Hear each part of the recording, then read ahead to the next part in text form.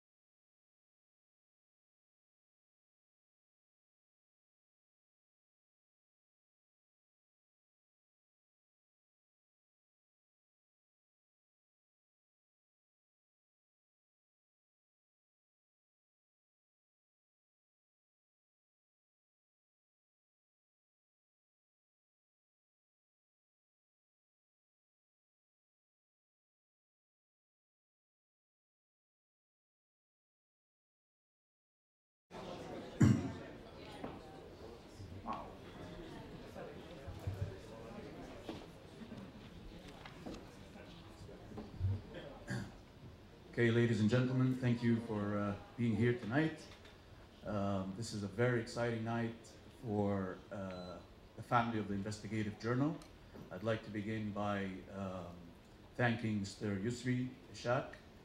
He's the founder and chairman, the brainchild behind this project.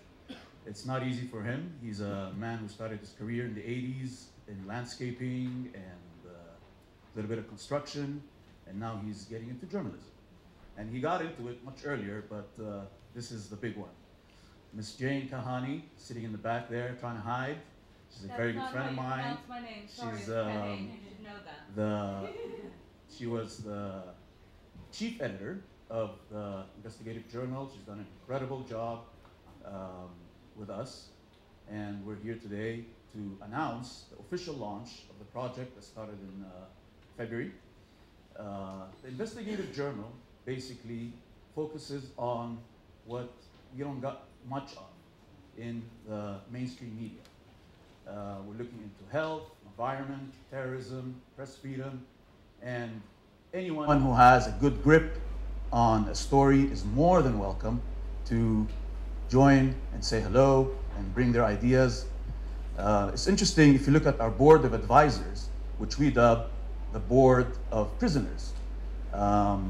We have 5 of our members who have been incarcerated harassed, kidnapped, but they continued their mission of trying to bring the truth. Mr. Taha Siddiqui is going to be speaking today. He survived an abduction attempt. We have Lindsay Snell, who was kidnapped by Al-Qaeda, Al-Nusra Front in Syria, and she survived. Mr. Theo Padnos, who also survived Al-Qaeda, and other members of the team, like Mr. Martin Shibi, who was jailed for 438 days in Africa for a crime he didn't commit. It resonates a little bit with me because I went through an experience like that in Egypt, where I was jailed for fabricated terrorism charges. And it taught me so much, and it taught me the most important thing is that journalists should never be on this side of the microphone and become the story.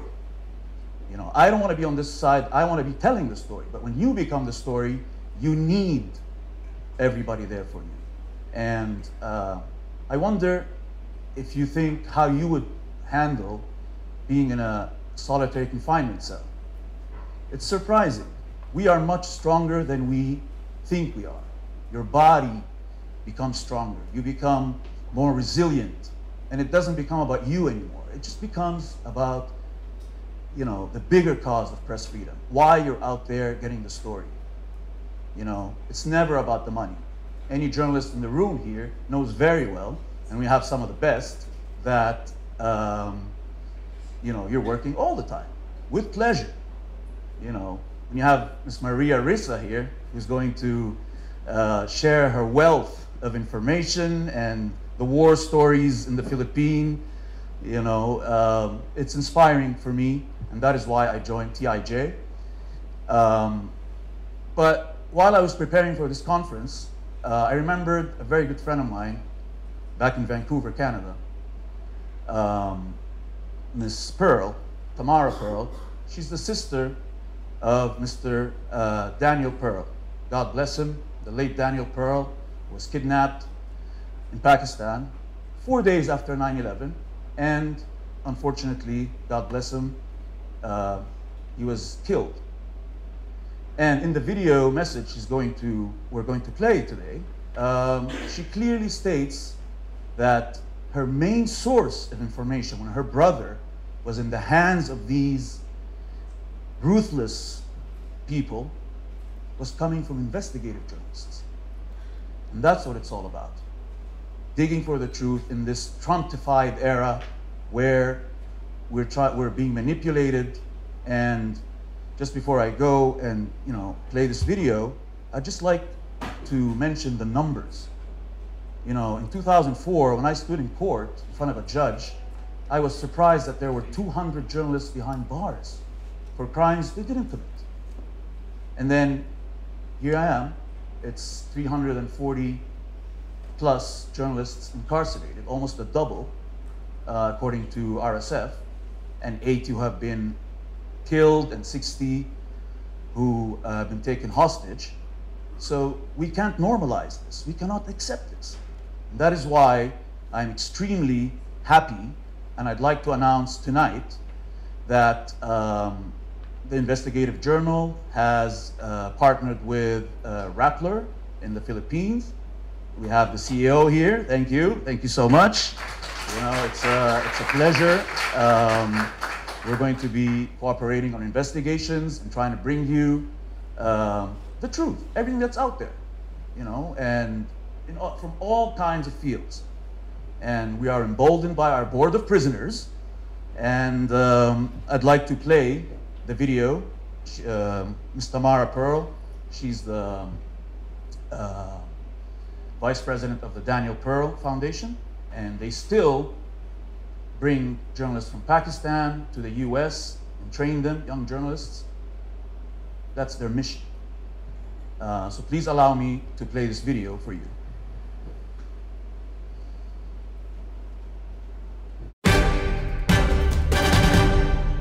Hi, I am Tamara Pearl, Daniel Pearl's sister, and the vice president of the Daniel Pearl Foundation. I'd like to thank Mohammed, who I met when he was living in Vancouver, for inviting me to the launch. I'm not able to be there in person, so I'm sending these few words. I'm very excited to hear about the Investigative Journal. I'm excited to hear about the work that it's already doing and the work that it plans to do. Exposing injustice is crucial for human rights, but exposing injustice is dangerous. Investigative journalists need protection and support, and to know how valued their work is for each and every one of us, each of us who wants to live in communities that value human life and dignity. Danny was based in India as the South Asia Bureau Chief of the Wall Street Journal. He loved people, he loved his job, and he loved traveling the world. But he was cautious. His wife was pregnant, and he refused to go into Afghanistan after 9/11. He went to Pakistan instead. On January 23, 2002, he was kidnapped by members of a local Pakistani terrorist organization who then sold him to Al-Qaeda. Much of what we know about the many people who were involved in his kidnapping and murder is from investigative journalists, who I still call to verify what is published from time to time about his killers. I don't need to tell you how devastating this was for all of us who love Danny. Out of a desire to turn our pain into something helpful, we created the Daniel Pearl Foundation. One of our programs is to bring mid-career journalists from countries that don't have a free press for 6-month fellowships on news outlets in the United States. This experience often motivates them to go back to their countries and write on complex topics. For example, Umar Chima, who is an investigative journalist based out of Islamabad, returned to Pakistan after his fellowship and published 2 groundbreaking reports exposing rampant tax evasion among top Pakistani officials. In 2010, he was abducted and tortured. But he says he remains committed to the collective struggle no matter what the cost. Silence, he says, is not an option. He tells us that after his traumatic experience, the knowledge that my parents and our organization and our contacts were behind him gave him the strength to go to the police. This is the support that the investigative journalists need, the strength of those who understand how utterly critical their role is for all of us who stand behind them. All of you who are present today provide that strength through your support of the Investigative Journal. In the past, many journalists felt that they held a special position that gave them a kind of immunity that rose from their supposed neutrality or objectivity. Now journalists are targeted by governments as a method of control, or are used as pawns by terrorists, as Danny was, or are killed as a result of exposing corruption and organized crime. They are killed for where they are, for what they write, or for who they are. The video of Danny's death was titled "Slaughter of the Spy Jew." Whether they are seen as spies, or threats, or traitors, the idea that journalists are the enemy is rising. To counteract that, it is imperative that we emphasize why it is so important that we have professional journalists in the field and why their safety is our safety. In May of 2010, Obama signed the Daniel Pearl Freedom of the Press Act, which required the State Department to add reports on the assault and imprisonment of journalists around the world in their yearly human rights report. As an interesting aside, Vice President Mike Pence, who was then a congressman, was one of the sponsors of the bill. These reports are online and can be viewed country by country. More protections need to be in place. When journalists are imprisoned, missing, kidnapped, or murdered, we all suffer because the truth is threatened. Thank you to everyone involved in the Investigative Journal for recognizing the urgency of the kind of work you are supporting. Thank you.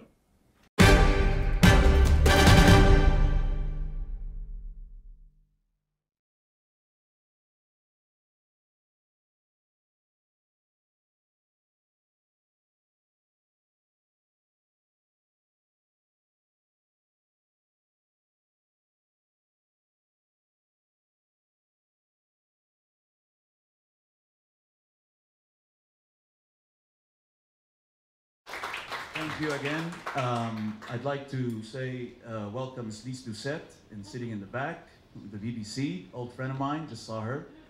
And Mr. Darren from Amnesty, Mr. Stefan from Amnesty, good friends. Very happy to have you all here, and everyone else. And now Ms. Yalda Hakim, she's going to be moderating the event tonight. Please take the show. Thank you so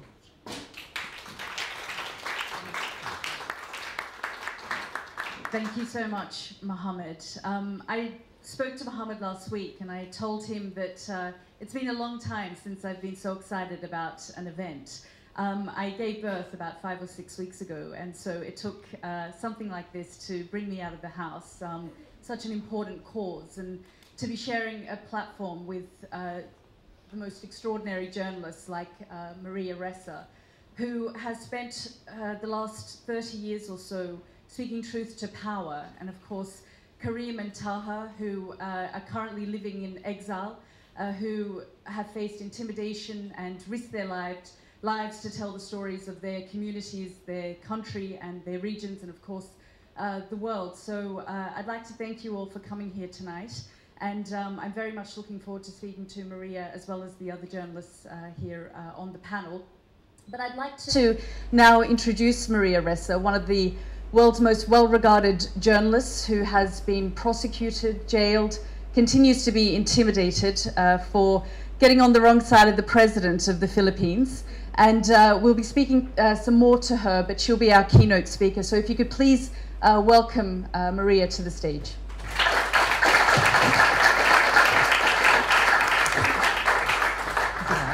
Cool. I seem taller than I really am here, aren't I? It's a great vantage point. Thank you. Thank you so much. I mean, it is so nice to see so many friends here as well, and to see Fami. And so the title of what the speech I wrote for you is actually Creating the Future Together. Creating the future together, except that it is about dealing with the destruction that we're living through now, right? Seeing Tamara Pearl reminded me I was in touch with Omar Sheikh and tried to get CNN at that point to send me to Karachi. They refused, and while I railed against that at that time, you know, it's a far more dangerous world, and those were the times when it was turning. So thank you first for inviting me tonight. I mean, this is such a special night, the launch of the Investigative Journal. It is also an existential moment, not just for journalism. We know this, we talk about this, but it is also an existential moment for all democracies around the world. We're living in truly unprecedented times where dealing with the creative destruction that we're dealing with, you're damned if you do and damned if you don't. Where crisis is opportunity and fear can either save your life or doom your future. So make no mistake about this. Journalism really is in crisis. We are under attack, not just as sustainable news organizations, but as individual journalists, where online violence easily turns into real-world violence. The exponential attacks and lies on social media are familiar to you here, as they're familiar in the United States and many other democracies around the world. After all, President Duterte was elected just a month before Brexit. And like in other parts of the world, disinformation networks, I'm not gonna call it misinformation, it is disinformation networks. They pound the fracture lines of society, spreading hate and violence, they're forming these violent ghettos that divide our societies, and ultimately they weaken our democracies. The Philippines is your cautionary tale. It is both a curse and a privilege to be a senior journalist in my country today. On the one hand, the baton has been passed to us, to my generation. Liz's generation. The baton was passed to us at this, I know it's a historic moment. We're gonna look back 10 years from now, we're gonna look at this and say, this is a critical moment in history. Everything is changing, and every decision we make can change what our future is going to look like. But on the other hand, staying silent, you heard Tamara say it, silence is actually complicity. And not speaking is consent to unspeakable violence and to impunity. Not just in the Philippines' brutal drug war, which the UN estimates have killed more than 27,000 people since July 2016. That's a huge number, but aside from that impunity, you're also talking about the insidious mass manipulation of information operations in our society. A lie told 1,000,000 times, pounded 1,000,000 times, becomes fact. And if you're a traditional news group and you don't respond, which is what we were all told to do, you've just helped the lie become a fact. This is why our world is upside down, because without facts, we don't have truth. Without truth, we have no trust. Journalists are the gatekeepers of facts, right? And while the social media platforms have taken over and they've become the world's largest distributor of news, they didn't take the gatekeeping powers. So here we are in our generation trying to fight for the facts. That is the battle of our generation. Without truth, there's no trust. The voice with the loudest megaphone with the most power wins. The pattern of exponential attacks and lies on social media is clear in my country, in the Philippines. And I'll describe it for you, and I think you'll find it's familiar. It's bottom-up astroturfing. Fake grass, right? It's just the lie keeps going, and there's a bandwagon effect, and people think that there are a lot more people that believe that. Then on the side, there's co-opted media or state proxies that hit laterally, and then finally the last part is top-down. So it's bottom-up, lateral, and top-down. In my case, it took about a year with these exponential attacks, and then about a year later, President Duterte said the exact same thing, the exact same lie, which is that Rappler is 100% American-owned. And he didn't say it in a press conference. He said it in his State of the Nation address. So here I was covering it, and I just, tweeted immediately, Mr. President, you're wrong.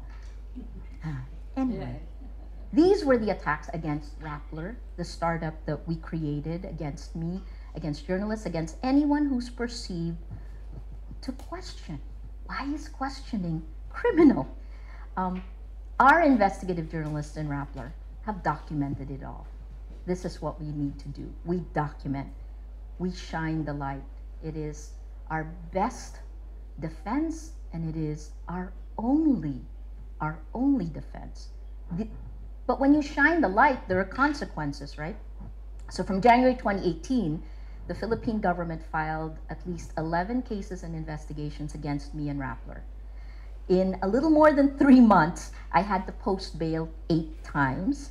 In a 5-week period around Valentine's Day, I was arrested twice. I was detained. My Valentine's gift from my government was allowing me to post bail. I've always wanted to experience as much of life as I can. We all do. That's why we also became journalists, right? But the going to jail part, that part, I could do without.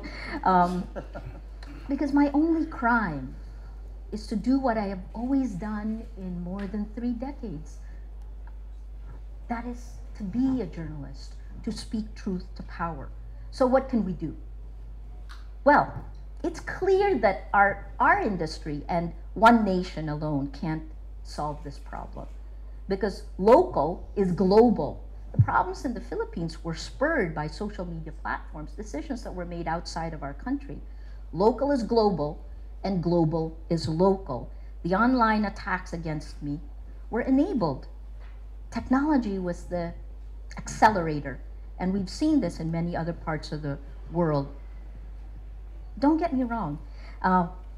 These are the same American social media platforms that also allowed us to create Rappler in 2012.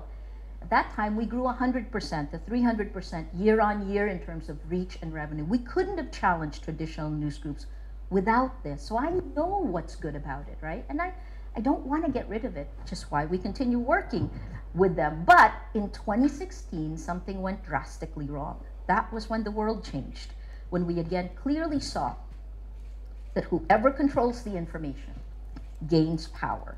Information is power. The irony, of course, is that most of the countries most affected by these algorithms, by what you created in the West, countries in the global South, like the Philippines, Sri Lanka, Myanmar, our countries are the ones most affected because our institutions are extremely weak. and yet we don't have a seat at the table. So here's the upside. Today that is changing.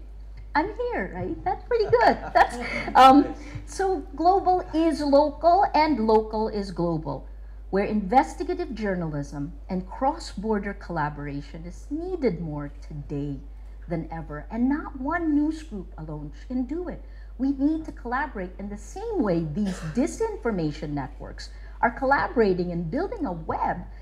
It's like a terrorist network running throughout that is pounding, that is making lies facts, right?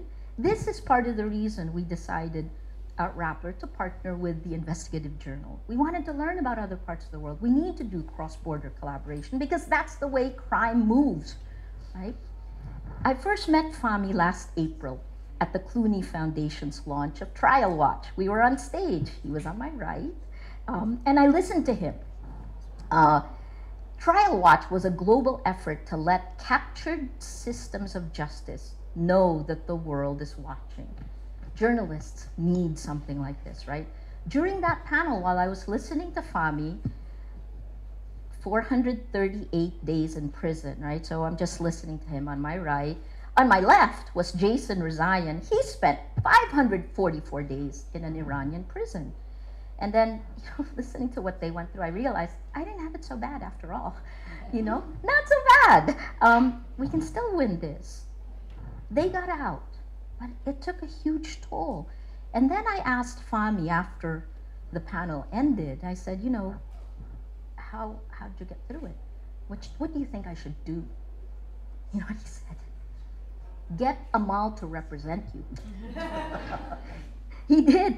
Get Amal as your lawyer. And then we kind of talked about this. And then, I took his advice seriously.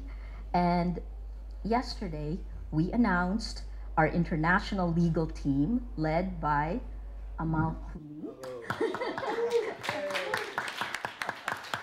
And Keelan Gallagher, who is leading the legal defense team that is fighting for justice for Daphne Caruana Galizia in Malta, right?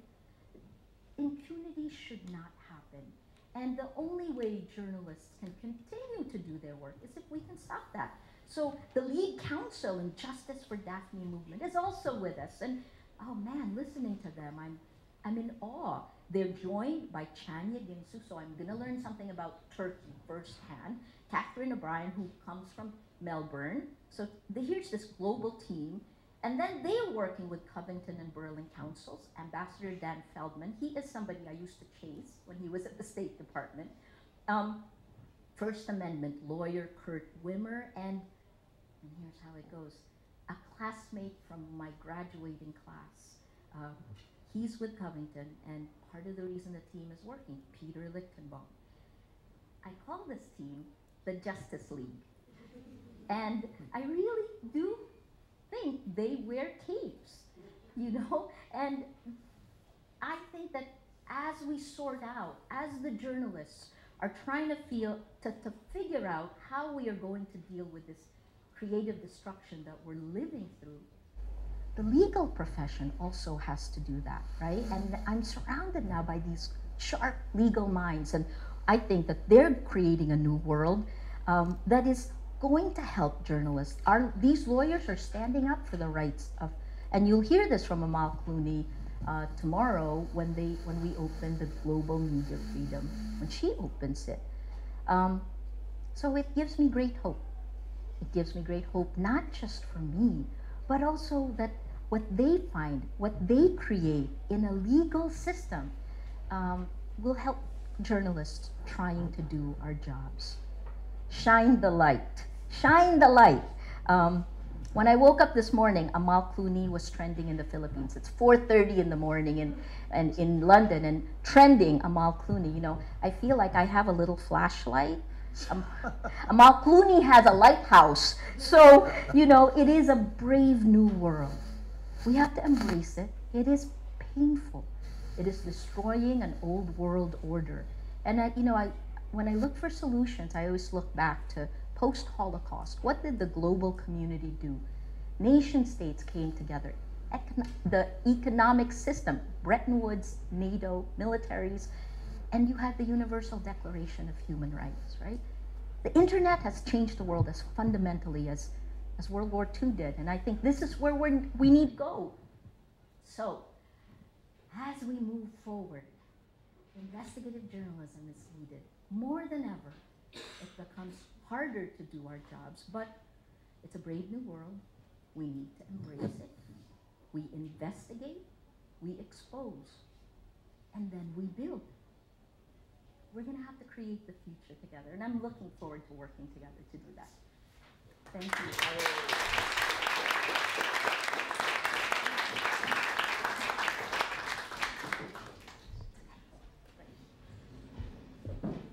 Thank you so much, Maria, for your inspiring words and for ending it on such a positive note, despite everything that you have gone through, the intimidation and being imprisoned, and as you say, you had to post bail 8 times over 5 weeks. You still remain positive and hopeful, which gives us hope for the future of journalism. So despite Maria ending there on a positive note, 2018 was the worst year on record for journalists. As Mohammed said, something like 80 journalists were killed, 348 in prison, and another 60 are being held hostage. 2 journalists here in this room have had to flee their home countries. They're living in self-imposed exile because of the difficulties that they faced reporting from their home countries. So we'd like to call them on stage and find out more about their stories and why 2018 was such a bad year for journalists. If I can please call on stage Taha Siddiqui and Karim Balchi.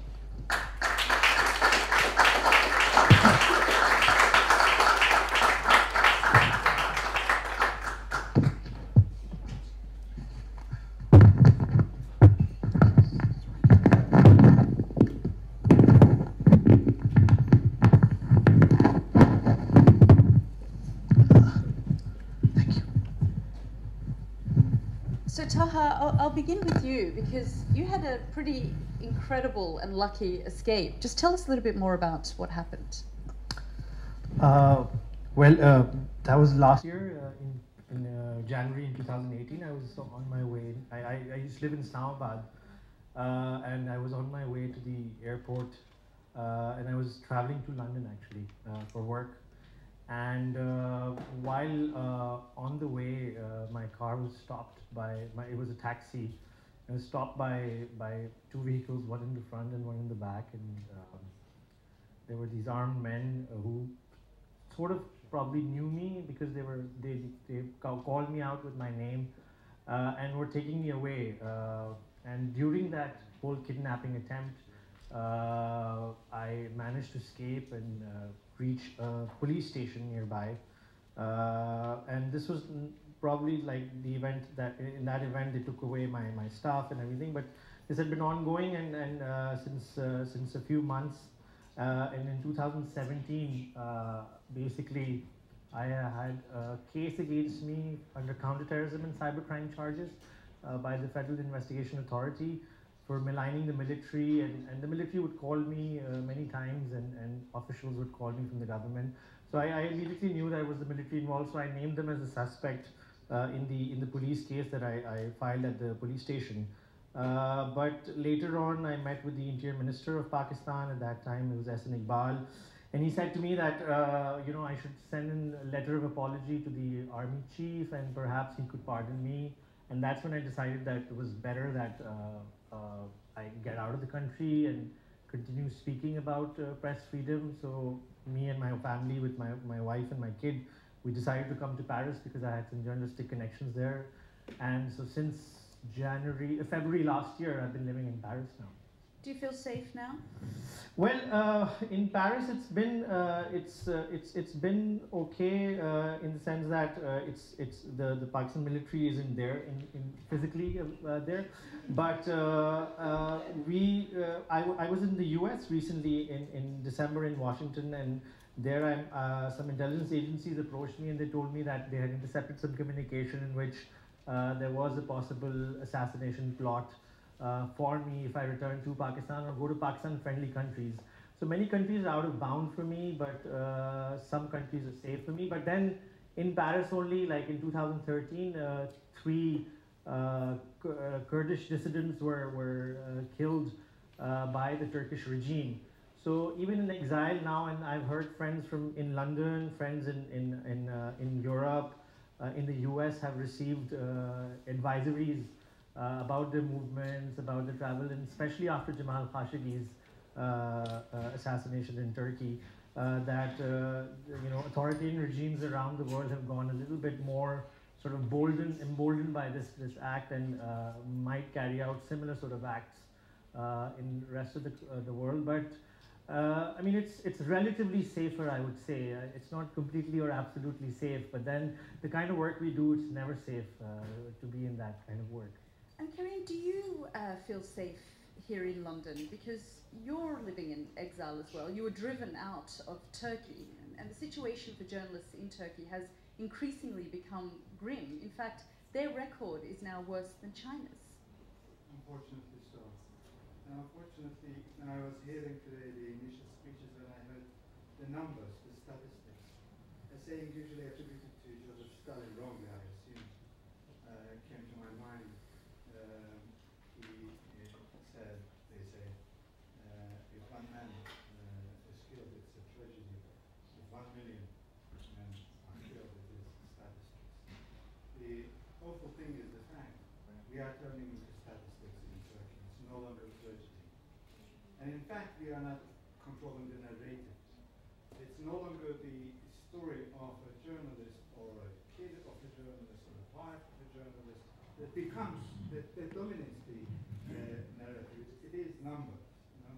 Even when I am preparing reports about what's going on in Turkey, I sometimes find myself involved too much with numbers, and lose the human touch in it. The thing is, I personally am not afraid of being killed. I left Turkey not to save myself. I left Turkey in order to save my journal. Back in 2015, an American politician invited to visit our newspaper, Zaman. It was the largest circulating newspaper. And I was the host.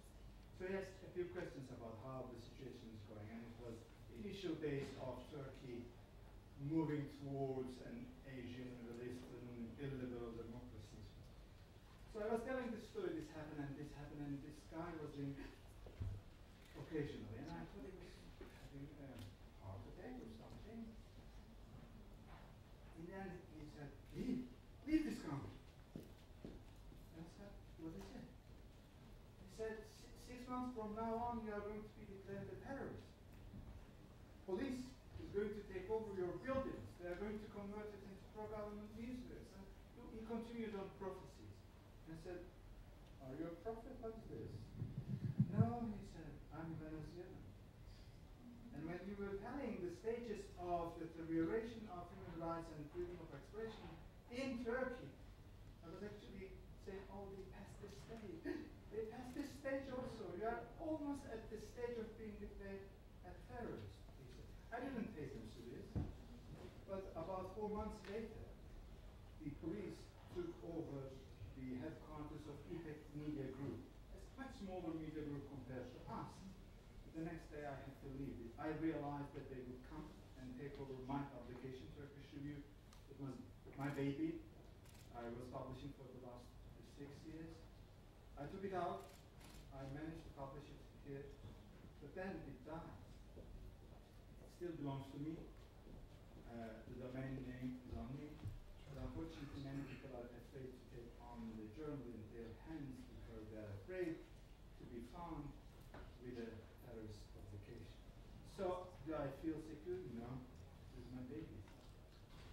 It's interesting because there's also the issue of authoritarian regimes not just going after journalists in their own country, but going after journalists who then live in exile as well. So it's not just you being in Pakistan or you being in Turkey where you could get targeted.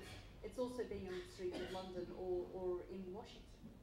No, definitely, I mean, in that sense, we're seeing that space for journalists internationally. I mean, you know, in his case, for example, as we were talking about earlier, I mean, he's here in London for 2 years now, and his case is, I mean, as far as the political asylum case is concerned, it's stuck, which is, you know, we're in that limbo. In France, I have that sort of limitations of travel. So once you go into exile, and you know, on the other hand, I don't know if you sort of experience that back home, but back home in Pakistan, or sort of like, you know, where we come from, they think that exile is some sort of exotic thing, that you are gone in exile and you're living abroad and you have it all and everything. But I mean, the reality is that we're in exile because we want to continue talking about those issues. And then the problem of, you know, with him or with other regimes around, keeping in touch with our families back home, it's becoming problematic. Also, that's one aspect. So, for example, very recently, and I haven't spoken, I've just started telling people about this, but very recently, my family in Karachi now has started getting harassed. My wife and my kid are with me, but then I have my parents there. And you know, my mother called me up and said, you know, stop doing what you're doing, whatever you're doing. I was like, but I left the country to do that. So I mean, it's a still in exile, still far away from home. If you want to continue talking about the issue, it's becoming more and more difficult. And then this is from the authoritarian sort of the government side, or the way they harass the families. But even, I mean, social media, for example, and we're going to come to that. I know you wanted to come to that, but just to mention something that happened, Twitter recently started sending out these notices to journalists and activists and academics. One in Canada got one, and one in Europe, in the UK, and here I got one in Paris, which said that we were violating Pakistani laws by tweeting certain things. So now Twitter is and these social media platforms, Facebook already heavily collaborates with regimes like Pakistan, or I'm sure in Turkey also, or these other. So now social media was one of the places where we were supposed to have this voice, or keep this connection, or continue talking. My website, safenewsrooms.org, which I launched, which documents censorship, was banned in 4 weeks in Pakistan. Now I have a mirroring with Reporters Without Borders. But I mean, so it's a constant struggle. And you know, while we have to worry about our safety, while we have to worry about our sort of, you know, making a living, learning a new language in my case, because I'm in France, and you know, all of these things. And the troll army did come after you as well once you started talking about the fact that there was this attempted kidnapping. I remember seeing on Twitter and Facebook, you know, that you'd fabricated the whole thing, and how did you have 12 men who'd approached you and beaten you up? Yes. I mean, they came out with songs, and they came out with cartoons. I mean, they have a lot of resources at this, and they have these social media cells which run hashtags. Or just very recently, one of the top trends in Pakistan that trended for like a whole day was something which was hashtag arrest anti-Pakistan journalists. And then 3 social media profiles of 3 very prominent journalists have been just deactivated very recently, because now they're trying to control the social media debate. Then of course the troll armies, and the troll armies are not just, you know, I mean, most of these accounts are basically accounts which you can go and see. They usually have a Pakistan army sort of you know, emblem or a flag saying we love. So they're very blatant about it. They're very open about it, and then they attack and create these. Yeah, I mean, there's also not just that. I mean, if you go into this whole fake news sort of, you know, attacks that we get, there's a website that in Pakistan that runs with a name, something called sydneyexpress.co.uk or something like that, which publishes these articles about, you know, with the state narrative, and then also publishes news stories about Australia or other, and just plagiarizes that to make it look. So it's a very sort of concerted sort of like creative effort in silencing and drowning our voices through these trolls and through these websites and different kinds of controls. Yeah. I remember this troll issue, I think it started before the coup attempt of 2016, and I was already a victim.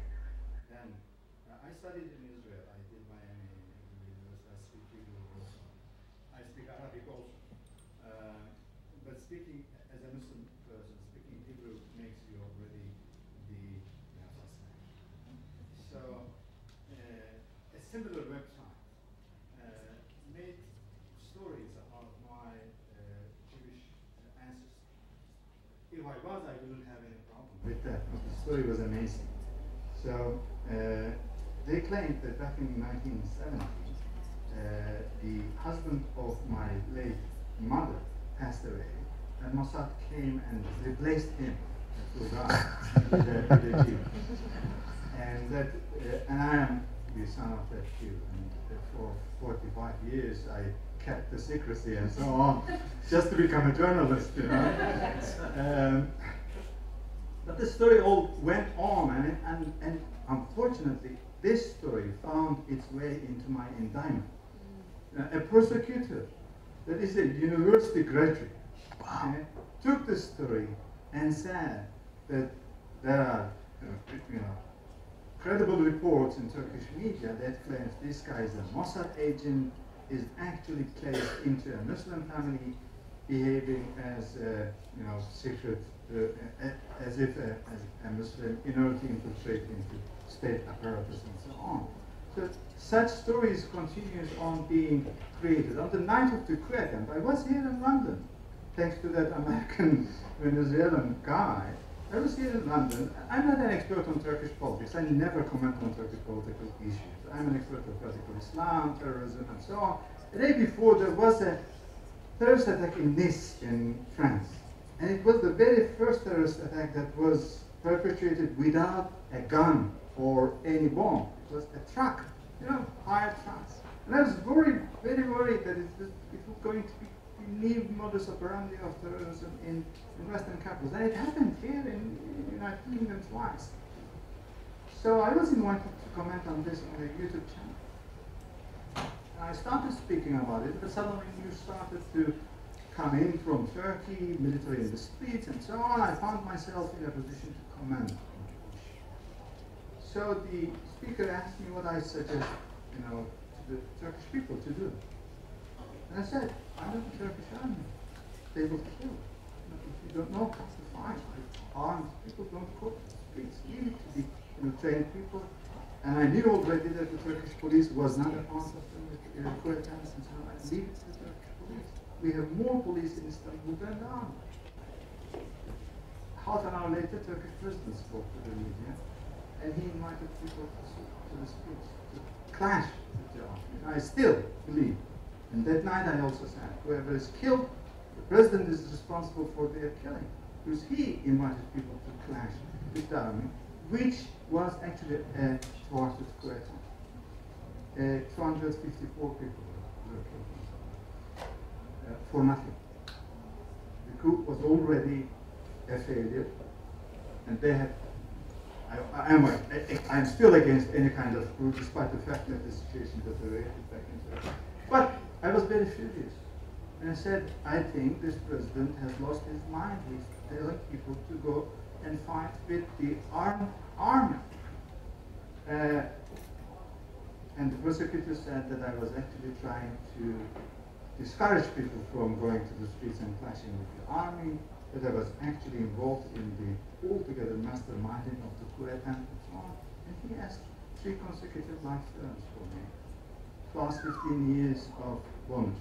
I always joke, if it was not for that 15 years bonus, it would be okay. The point is this, for about, I think, 2 months, I became the most hated man in Turkey, just because of the campaign and so on. Because they didn't have any journalist or civilian that was criticizing the president. And this is where you see in Turkey how social media has been weaponized as well, where these troll armies come out and attack you. And as Maria said, something local becomes international. Well, the term Maria used, the network of disinformation is actually a paid network of disinformation, and it is paid by public money. That is the worrying side of it. The government has that sole army. They are paid because of the job they are doing.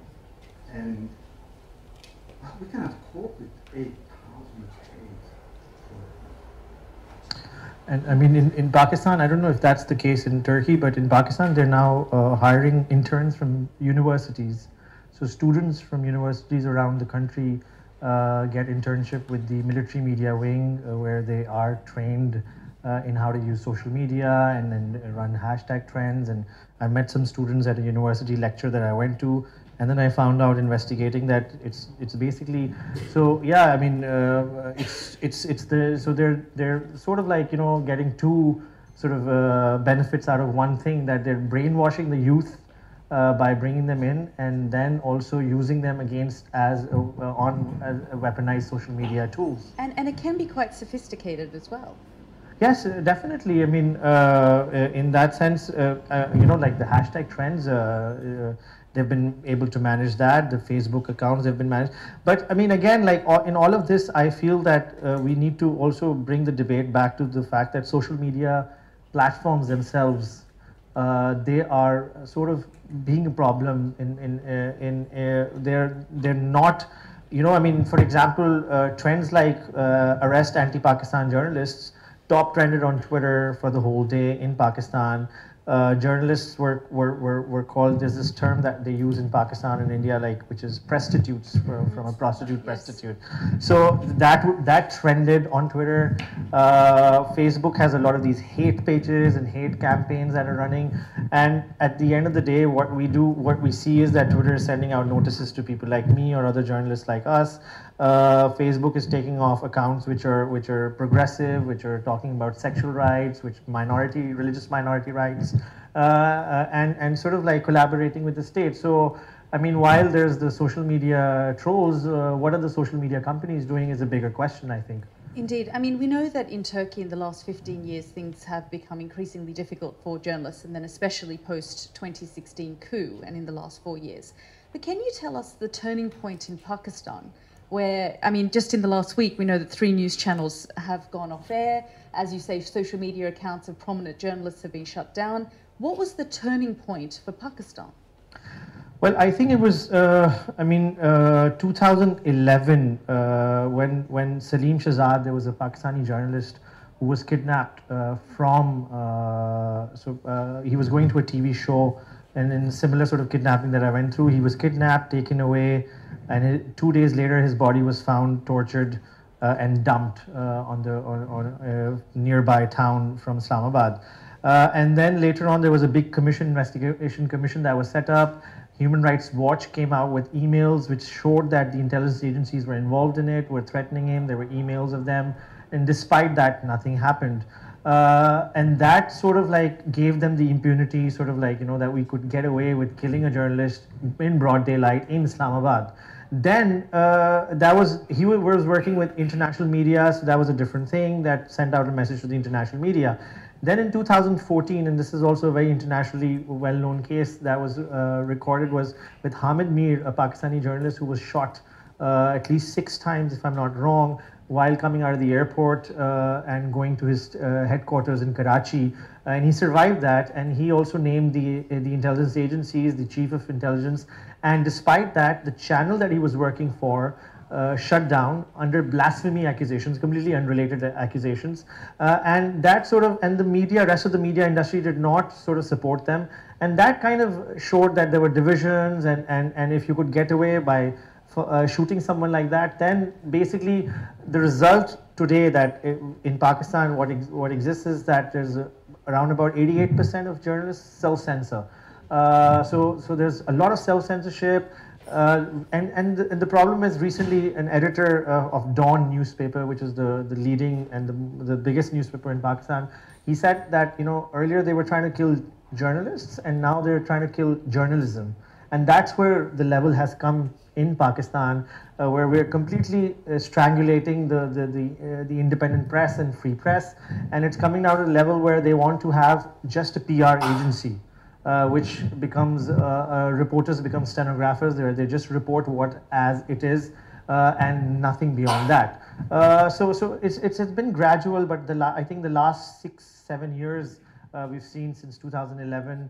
And mind you, I mean, at the same time, since 9/11, and as earlier on Daniel Pearl's sister spoke here, and that happened in 2002, right after 9/11. And since 9/11, over 100 journalists have been killed in Pakistan, and not a single case except for 2 cases in which one of them there has been a prosecution that went ahead, but still the guy has not been punished, and the other one they found out, but they haven't been arrested. and the rest, over 100 cases, are still unresolved, unsolved, and no move or there's nothing going forward even in those cases. And part of the issue, I suppose, is that despite these cases and despite some of them reaching the international community, nothing is being done about it, and therefore there is this feeling that you can get away with it. Well, the issue is that we have heard the term impunity today several times, but we were referring largely to impunity within a jurisdiction. So, a Pakistani journalist killed by some other Pakistanis or intelligence agency and not paid the price. But there is an impunity issue in international law. Countries learn from each other. You know, authoritarian countries observe what the other authoritarian countries can do and go on without paying the price. If the President of the United States referred to the major newspapers of the country as enemy of the people and go away with it, don't pay any price for it, then obviously the Pakistani or Turkish or any other, you know... Because in the Asian United country. States it's rhetoric, but in some of these other countries it's not. Well, the point is this, in my country, they referred to when my newspaper was raided by the police and our website, all our history was erased in one night. We don't have history. We are erased from history in Turkey. I'm not a journalist only, I'm an academic also. I published articles in the official Encyclopedia of Islam, this is the Turkish one, and they are erased from the encyclopedia. And MA thesis, PhD thesis written by our journalist friends are erased from the database of higher education consequences. So they are simply erased from history. Why? Because they see that these go with impunity, and they were showing actually films of British police entering into a British media and destroying CDs. I don't know if you remember the wiretapping issue and so on. So Yeah, whatever yeah. is happening here There's the news is leaks. used by the authoritarian regimes as the legitimacy or pretext of doing worse things in their own countries. And they always say, well, they do it in the West. When Turkey declared the state of emergency after the coup, and it was not only a state of emergency, it was a state of authoritarian rule par excellence in Turkey. They always referred to the French state of emergency, which was nothing to be compared what was happening in Turkey, but they do that. So the impunity in the West turns back to us, and we, the journalists, pay the price. We've just got a couple more minutes on this panel, but can I just ask quickly a question about Jamal Khashoggi, because Turkey was very vocal when it came to Jamal Khashoggi's case, calling on the Saudis to, answer the questions about his case and what happened to him. So what do you make of Turkey's hypocrisy? Well, when this question is asked to Turkish politicians and they say, okay, you are doing a championship of a particular issue, but you also are the largest imprisoner of journalists in your country. No, they're not journalists. The Turkish president shamefully says none of them has a press conference. Well, they first canceled the press conference. In the last 3 years, 1,954 press cards are cancelled. Well, they are always given by the state organs that are controlled by previously Prime Minister, now by Presidency. I never applied for that because I believe a press card that is given by a government organ is not a press card. It has to be given by an independent organization, which we lack in my country. But anyhow, if I was in Turkey, and if I was jailed, and you already know what was going to be my sentence, 3 consecutive lifetimes, and the 15 years of joyful bonus after it. And they would say, no, he's a terrorist. He's a terrorist. And a spy of Israel. And does he have a press card? No. So we do have, as of today, official number by the free journalists initiated is 154 journalists, not media workers. The number of media workers is much higher. Organizations like RSF, do not take journalists who are working for state organs as journalists. Like if you were working for the official Turkish TV channel, TRT, which has 34 journalists behind the bars, you're not counted as journalists. I don't understand that, but in the end, the number is much higher than that, but none of them count as journalists in Turkey. On that note, we'll have to wrap up this panel, but given 2018 is the worst year on record for journalists, we're very privileged that you both continue to write and work and get the truth out there. Thank you very much. Thank you.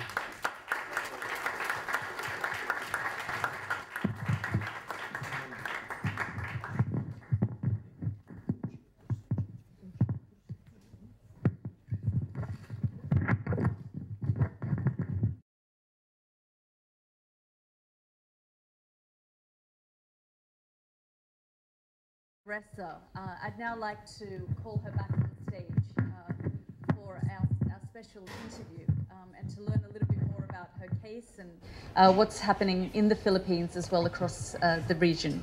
Maria, thank you so much for your inspiring words earlier. You spoke about the fact that Amal Clooney is now representing you. So if you can just tell us a little bit more about your legal situation and where it stands. I have 8 ongoing cases now. There are weeks where I will go to court 4 times on many different cases. I probably spend 70 to 80% of my time dealing with this, not including, this is a war of attrition. It's a attrition of your attention, attrition of resources. But I always have to give you the good side. We were forced, because the cases began in January 2018, we were forced to pivot our business model by April of 2018 because our advertising revenue dropped 49%. You can't fight. The government has its resources and people are afraid. And so we were forced to find a sustainable business model using technology and data. We've found it. I think it kind of gave us a head start because the advertising model is kind of dead.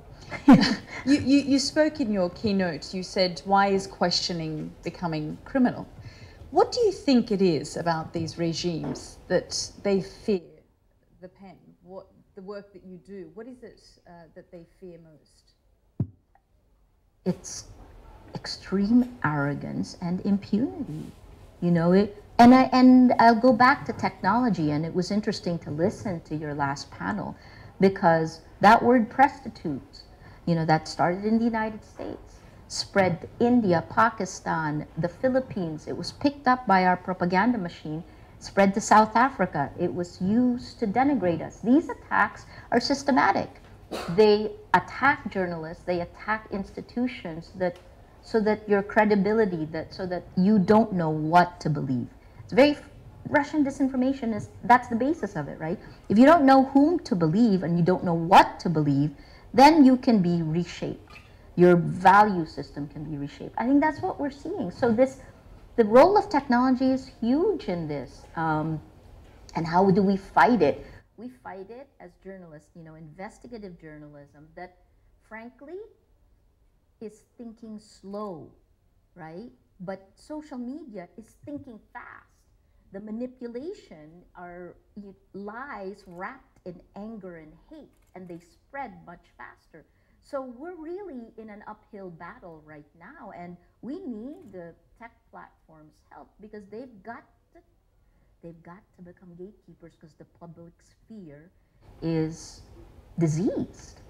It really is, and it works against journalists. And I think a point that was made in the earlier panel when the leader of the free world describes journalists as enemies of the people. I mean, we've got President Duterte describing journalists as spies and sons of bitches, and this kind of rhetoric has become the norm. It's the dictator's playbook. I'm sorry, it's the same thing when you can astroturf, and I use that phrase in the same way that you did in the panel earlier. Astroturf is putting fake grass so that you can create this bandwagon effect and make people think that this is true when in reality it isn't, but you've already been shaped, right? So that's part of it. That softens. It's like fertilizer for the budding populist authoritarian leader to come in and then use the podium of power, use state resources to actually come and cement power. That's what we're seeing. And we need to actively fight it. We need to do more stories about it. It is, in our end, it was investigative journalism that gave us the data to be able to fight. The reason I say it with certainty is I can show you the data. I can show you the social networks, just like we can look at Al-Qaeda networks. You know, you can see it. And we can do this country to country and connect it to the global disinformation system. In the Philippines, we were able to look at our social media landscape and see the connections to the alt-right in Canada, the alt-right in the US, and the IRA, the Internet Research Agency, the Russian disinformation. This is geopolitical power. And yes, it is paid. It's power meant to manipulate for more power. You have, as you say, been in journalism for more than 3 decades. You've also known President Duterte for almost 3 decades. I mean, the first time you interviewed him was in 1986. He's very much aware of your work and the kind of work that you actually highlighted the issues that the country, his region, Davao, faced under him. Why do you think he's trying to make an example of you today? Violence and fear is a tool in the toolbox of President Duterte, because when you have the drug war, this very brutal drug war, and then when he runs after enemies, and you don't need the facts, right? He'll come out with a narco list of politicians who are involved in drugs, and then they wind up dying. When perceived enemies have cases against them, it stifles dissent. And again, is there that much to hide that you can't answer questions, that you are violating the Constitution, that this is blatant abuse of power? It's, you know, I think if you're not fighting for your democracy now, you must, because we will only get weaker with time. And so, President Duterte, I think when I interviewed him in October 2015, this is when he was getting ready to campaign, and I asked him, when we started, he said, you know, he reminded me of our last interview, and I was still with CNN when I did that, and it wasn't a flattering interview, but he can be charming. Authentic is the word that we always use, and he admitted to killing 3 people. I asked him the questions a journalist would ask, and I have to say he was refreshing, because he just said what came to his mind, and that's the same thing that you're seeing now. So what are we seeing? But is that what draws people to leaders like him? Because they, as you say, there's something refreshing about the fact that he will admit to certain things, and when you question him, he does answer you in as much of the truth. Yes. I think this is a perfect storm, right? Because liberal democracy hasn't brought all of the trickle-down effect, hasn't trickled down enough. And you put that together with kind of the accelerant of technology, with the 99%. We've been in the US, it started with the 99% a few years ago. And if you look at the push forward towards more authoritarian style populist leaders, I'd say it began really moving in 2014. India and Modi. Indonesia in 2014. Prabowo, the former son-in-law of President Suharto, almost won, right? He ran again this time. In a more complex world, we want the world to be simpler.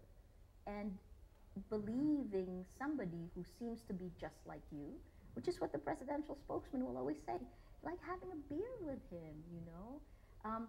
There's part of us that wants that. So I understand it, but what I don't understand is why people who are educated, who know better, business can be co-opted, right? Because you get deals easier.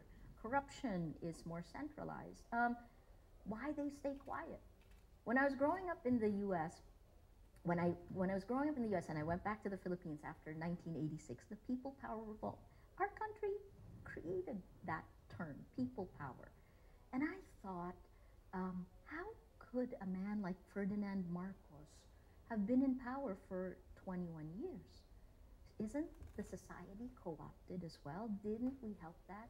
And then my friend said, you know, it's because you don't live here. It's because you're elitist. And then I will say, well, yeah, okay, I'm an intellectual elitist, and I'm okay with that.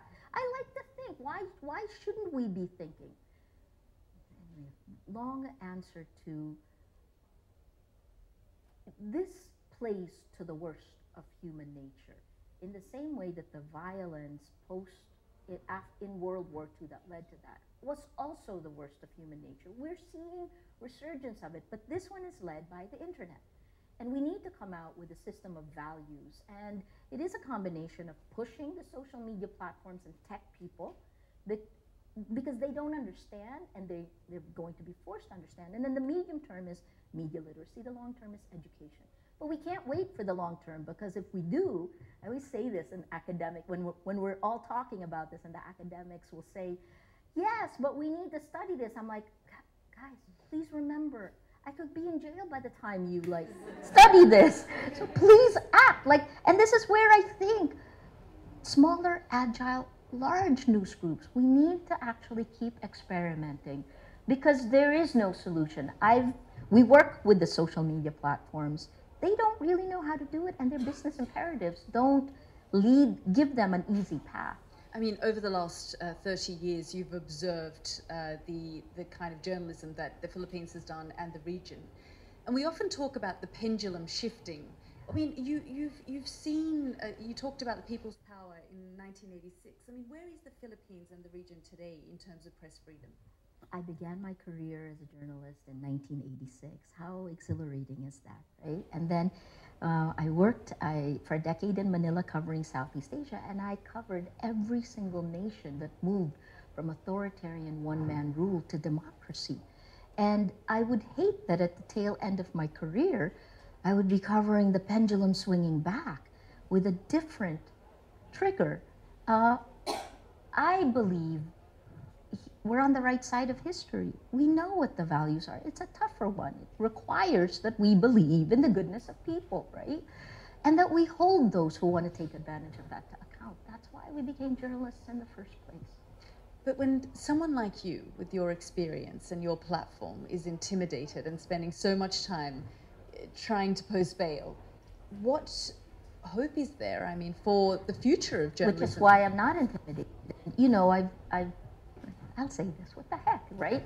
I mean, my family wants me to stay in the US. I'm a dual citizen. I thought it was interesting, even on our panel in New York, the three of us. I imagine Duterte wants you to stay in the US as well. I think he likes a challenge. No, no, but the reason why I keep going back, number one, I have an amazing team. And the younger generation, we're building our next generation of reporters. They're extremely courageous, and they don't even call it courage. It just is. This is now, it's like there's pollution in the air, and that's what they're breathing, and they're going at it. But the other side is, threats alone shouldn't stop us. It needs to have a name. You act on it, here's the name, and we hold it to account. And whether we can hold these violations and abuses of power to account next year, or 3 years from now, or a decade from now, there will be names attached to these actions. We've seen this in history before, so I demand that in the Philippines. I'll say one last thing before I forget this one, which is in Pakistan. Push Facebook, because they really are doing something. Like in Pakistan, for example, the last takedown, they named the ISI.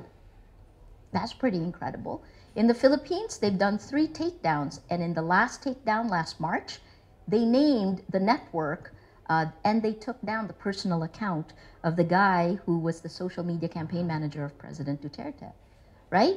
I think we need to push, and we need to let the tech people understand what is exactly at stake. It is our lives on the line, but we don't really have a choice. I don't have a choice. You talked in your keynote about liberal international order and these institutions that were formed. But these are the institutions then that we're seeing these sorts of numbers. Yes. Yes. You know, 80 journalists killed, 348 in prison. Because the world has already changed drastically, and we are using old tools to deal with new problems. Again, you go back to thinking fast, thinking slowly. If you haven't read the book, you should. Because all of this stuff plays to the worst of us, the worst of humanity. Right? When you hear President Duterte curse, He is sexist at best, misogynistic at worst. And what we're seeing, what I'm worried about, is that there's a whole new generation of young men and women who we are rolling back our values. This has an impact on our values. And to hear Filipinos say it's okay to kill. It's okay to kill, you see that on Facebook. But how much is real and how much is fake? We don't know that. And more people need to find the courage to speak. And the people who are privileged in each of our societies have far more, they should be speaking more. This is not the time to duck. I mean, Mohammed said in his earlier speech that the hostility towards journalists should not become the norm, but it already has. It is.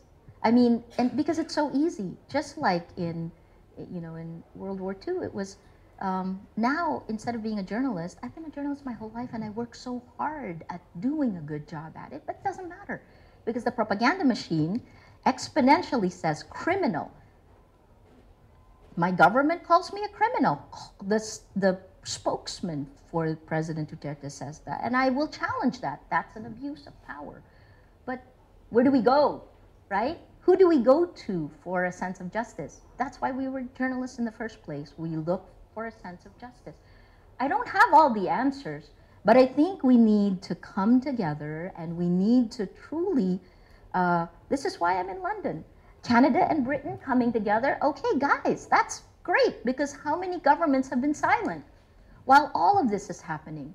So I'm hoping good things will come out of it. I know you could be cynical, but let's not throw the baby out with the bathwater. In fact, as you say, Rappler's going into partnership with the Investigative Journal now. Fun. Yes. And is that something that you feel President Duterte will find even more irritating, that you're increasing your global reach? I think even as we are fighting a defensive battle, we need to continue building for the future. And that's really, my friends ask me, why am I optimistic? Because this time is really, I think we can create amazing things. I wish my government would stop and let me create, right? But even if they don't, we will still create and we will partner. It is a global landscape. Here's the flip side of all of the disinformation networks on Facebook. Humanity has never been connected by one platform in the way we are today. So the negative part is prostitutes can travel like that to any country around the world, but the positive part is these vertical silos of nation states are effectively gone. If they can fix the algorithms, we can use this for good. I'm positive. So you're hopeful about the state of journalism, especially investigative journalism? I think investigative journalism is more important now than ever because fear and then this kind of impunity is pushing forward. I call it this dictator's playbook. We see it. And the guys, they really like each other. I was there in APEC when Trump, Duterte, Putin, in ASEAN, they like each other. And I can only think about what they whisper about. That pesky journalist. And they do, right? Remember Putin and Trump. So what do we do? How do we react? Do we just say, hey, this is horrible? We have to, here's the last part. How do you use technology to build communities? How do you use, the elevator pitch of Rappler in 2012 was, we build communities of action. And the journalism is what we feed our communities. I think that's a great problem, and we can solve that problem. Maria Ressa, thank you so much. Thank you.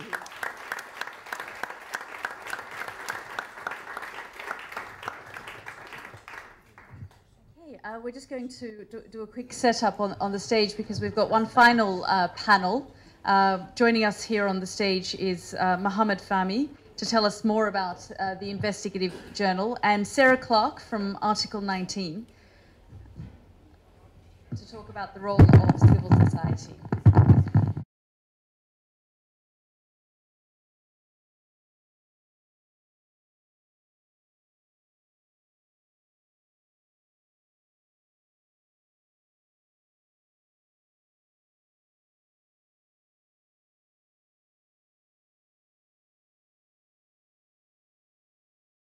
We've had some extraordinary speakers here this afternoon, this evening rather, and of course Maria spoke about this two-day conference between the UK and Canadian governments about press freedom. Just tell us about the importance of that. Why is that so important right now, given these numbers that we've seen in terms of the numbers of journalists killed and imprisoned? Well, like Maria said, the Canadian and the British government are starting this incredibly timely conference because of these statistics that we're hearing that, you know, as I said, they can't be normalized, and it's time for solutions. You know, we've seen the numbers, we know what's happening. This congregation tomorrow is about what can we do about it. And, you know, during my imprisonment, I have come to really appreciate what NGOs do. Those civil society armies out there that are working round the clock, it all made sense to me. Now that I'm in prison and I realize that I need the hashtags, I need the protests, I need the vigils, legislation and issues that I never thought about as a journalist are now my lifeline, basically. So I look forward to this conference because there are, you know, ministers and lawmakers and policymakers all coming under one roof. And I myself, I've been working in the advocacy world. After my release from prison, I founded a small foundation in Canada, Vancouver. And we do what you do for decades now. I mean, we've spoken a lot about the negative impact of social media, but actually, as you say, for you, it was a positive thing. Those hashtags, journalism is not a crime. Yeah. You know, I remember that very Of clearly, course. and we all were part of it to try and push for your release from that Egyptian prison. Yeah, it's, I know, I used to get some little bit of information through the grapevine of the prison, even in solitary confinement. You hear So you were aware of what I was aware, and it saved my life. So everybody in this room, there is something you can do for somebody who is an ocean away by plugging into that hashtag. And you know, editors in newspapers and TV channels, they always want something new. They want, you know, they want to report a new angle to the story. And by engaging with these internet activities, you are contributing if you do believe in a specific cause. We would talk about these institutions, and we've spoken to Maria about that, these institutions that are supposed to protect journalists, but this latest report, I mean, it is quite disheartening when you see these numbers and the fact that these institutions are not there actually to protect journalists, even though they were formed to do those sorts of things. Yeah, so we see at the international level that there has been a real weakening in political will to address issues around killings of journalists, attacks on journalists, extremely egregious legislation, anti-terror legislation, defamation laws, which are used globally to detain journalists. And so we're also extremely concerned by this rise of anti-journalist rhetoric, in particular by heads of state and high-level politicians. And that's not just in the Philippines and in Egypt, but it's across Europe. I recently returned from the Balkans. I was in Albania and Serbia, where you see political leaders at the highest levels referring constantly to journalists as trash, as enemies of the state, as treasonous. And what we know is that all of these challenges lay the way for the killings of journalists. So it's both the legal framework, it's the threats, it's the attacks. We mentioned earlier the case of Daphne Caruana Galizia in Malta. And what's most alarming about that is that it happened in Malta, in Europe, in a continent where, you know, we often hear about the politicians preaching about press freedom and the protection of journalists. So the cases of Daphne Caruana Galizia in Malta and Jan Kuciak in Slovakia, both assassinated in direct retaliation for their work exposing corruption and organized crimes at the highest level of government, have really brought home the issue of the safety of journalists and issues around impunity. So the ongoing impunity, total impunity for the killing of Daphne Caruana Galizia is a particular cause of concern within the EU. At least in Slovakia, we've seen the arrests both of the alleged hitman and mastermind. But in Malta, we've seen total impunity, and we've seen a complete lack of political will by the Maltese authorities to investigate and bring the masterminds of that killing to justice. And I think what we really risk in all of this is that the EU, the Council of Europe, European nations really risk becoming complicit in their silence for not drawing enough attention, for not calling out Malta, Saudi Arabia for these killings. We see Saudi Arabia awarded the G20. Malta, a Commonwealth country and a member of the European Union, is really being allowed to continue as if nothing has happened. They are quite literally getting away with murder in that case. So our role as civil society, and I know some of my colleagues here in tonight who we work in a very focused way on these individual cases.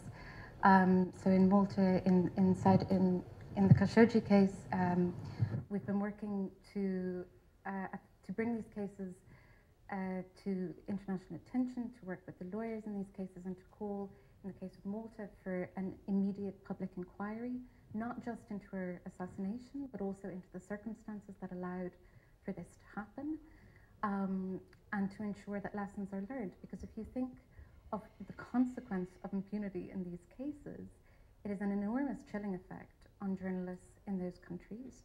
And you have the whole society deprived of not just the voice of that journalist, but of their work and of all of this investigations in the public interest. Now, what's particularly worrying about this moment, even with this conference, is that we've seen a real breakdown in the international order at the Human Rights Council, at the UN.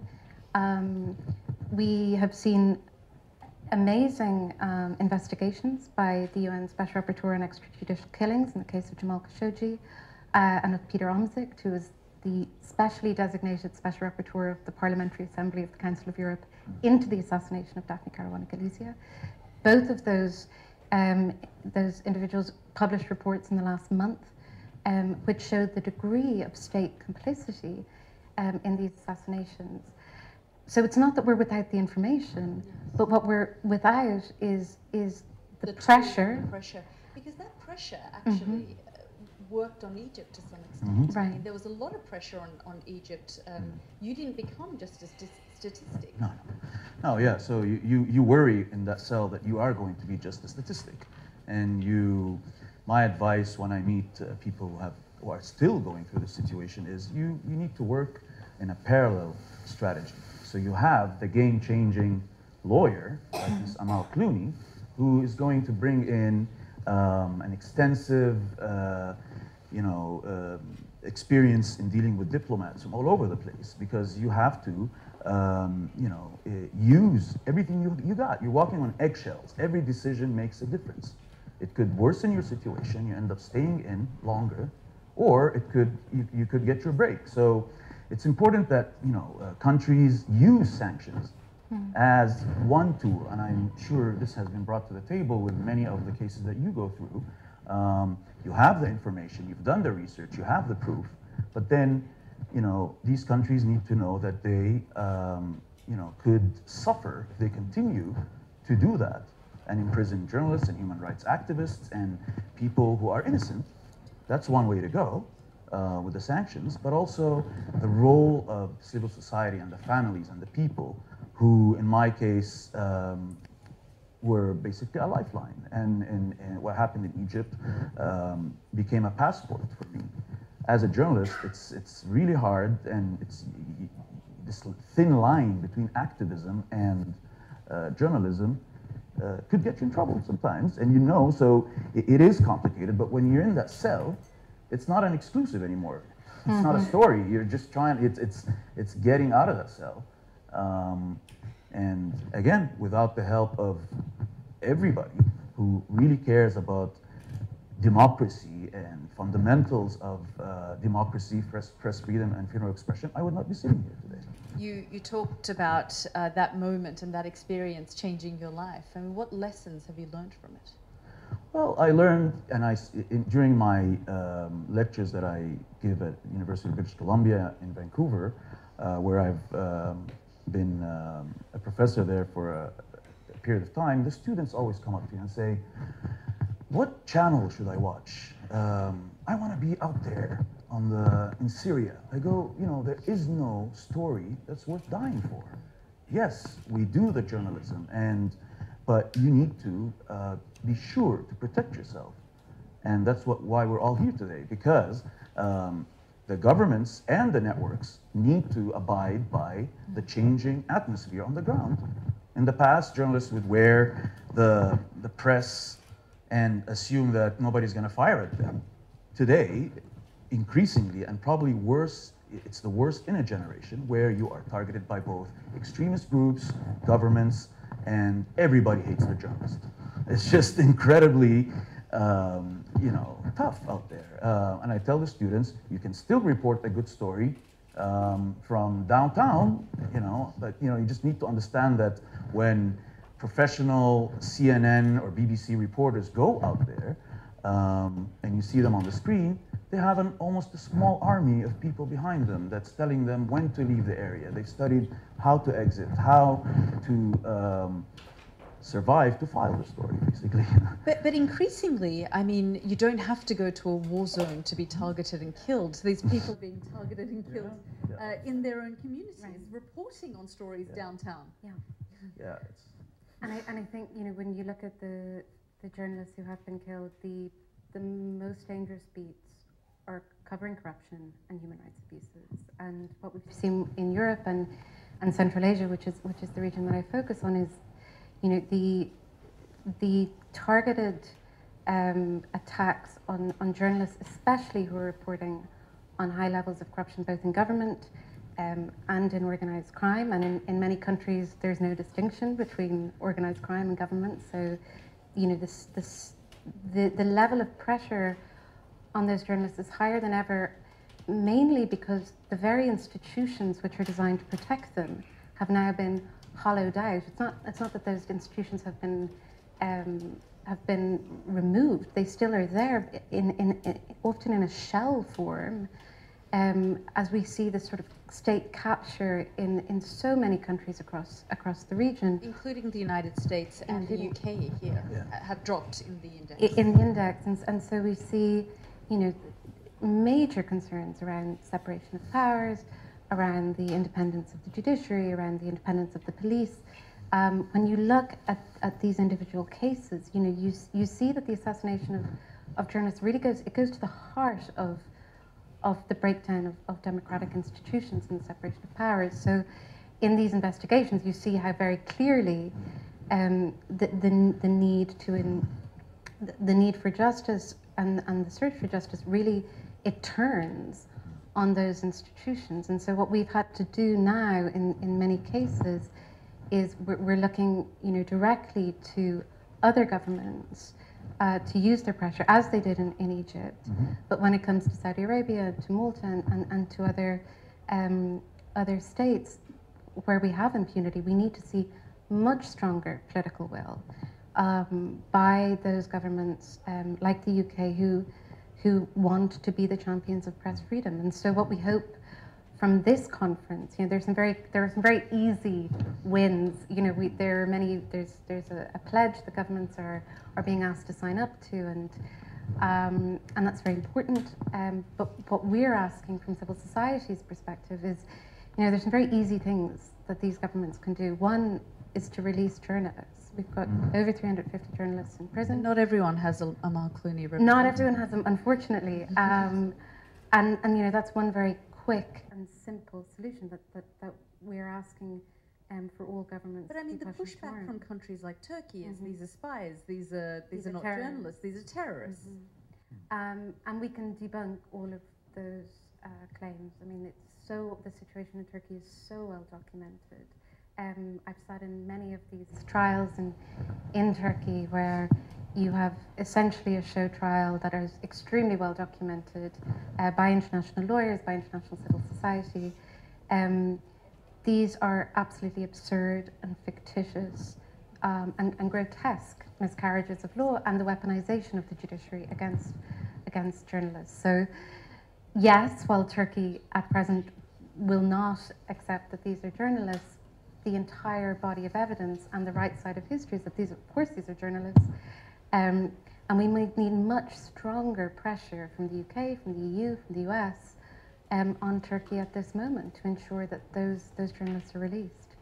Mohammed, tell us a little bit more about the Investigative Journal and what it hopes to achieve, because as Marie was saying, it's gone in partnership with Rappler now.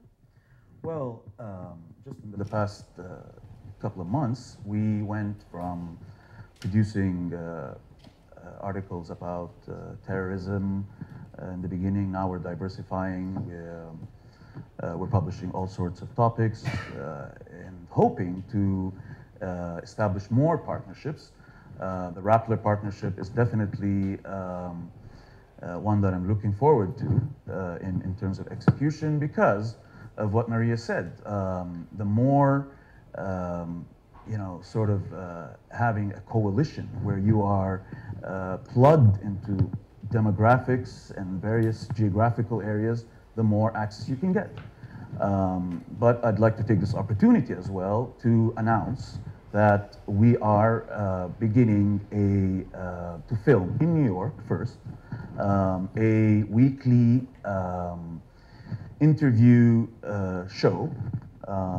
We'll be working with an American anchor, and we are basically going to bring together experts to be interviewed on topics that we have written about, to expand on them, or just tackle topics that are dominating on news, but we'll take it a step further. So, we're beginning with the issue of the Venezuelans, the exodus in South America that hasn't been like that for a generation, with all these refugees stuck on the Colombian border. And again, it's not just an issue with the UN being depleted. The UN is depleted in terms of its assistance for refugees, with what's happening in Syria specifically. But yeah, so we are expanding into video. This studio show is very important for us. Chairman, Mr. Yusri, is really working on developing it. And another very important thing that's coming up as well is that we hope to publish in various languages, but that's a little bit down the line, not right away. I mean, we're seeing platforms like the Investigative Journal emerging from this sort of crisis that journalism is facing, and the need for these sorts of journals in a time like this when you can't get that kind of investigative journalism from mainstream. Are you hopeful for the future of journalism? Yes, I think it is these cross-border investigative journalism consortiums. We've had the Panama Papers, the ICIJ, OCCRP. We have phenomenal cross-border investigations going on, which are matching, as Maria Reza said, the level of organized cross-border crime and corruption and state complicity. So they're meeting that challenge, and I think we've never seen better journalism than at this moment. The problem is that journalists, as a result of getting so good at reporting on corruption and abuses, they are more vulnerable than ever. So we as human rights activists, as human rights lawyers, and at the international institutions, we need to also meet this challenge. And so it's for that reason that we're, over the week ahead and always calling on governments to really come back to this issue of impunity, to hold those accountable, to ensure that investigations and prosecutions are taking place, to amend their laws, because we have a huge issue around extremely repressive free expression laws in terms of defamation and terrorism, and again, to this point, to release all detained journalists. Yeah, that's the number one ask that should come in tomorrow's conference. That's going to be for 2 days, because one of the very important initiatives that my small foundation supports, and many people, is the Reporters Without Borders initiative, calling on the United Nations to instate a special convoy that only deals with the issue of the safety of journalists. You have 340 journalists in prison today. That's a lot of emails. That's a lot of very worried moms. And you need to have that one person delegated from the UN to deal with these files. I'm totally on board for this campaign because I felt it when I was going through it. You know, whatever government you're dealing with, there's still going to be bureaucracy. And to be honest, you know, this RSF campaign is something I'm, you know, pushing for, and I think it's it could work in many cases, because when two foreign ministers meet each other, they're still talking about trade and the arms deal. Are you going to give me that ship? Are you going to let this guy go? Well, this UN envoy is going to be, you know, I'm just here for one thing, to get this guy out of prison. Well, let's hope that's what comes out of tomorrow's conference. Mohammed and Sarah, thank you both. Thank you.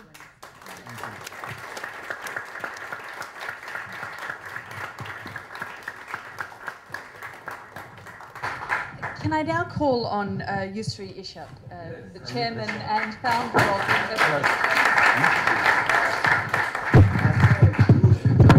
Indeed, and thank you, and thank all of you. And please, welcome to the session. To do Drinks. Let's do it. Thank you. Thank you so much. Thank you, Albert. Thank you so much. That was great. Thank you.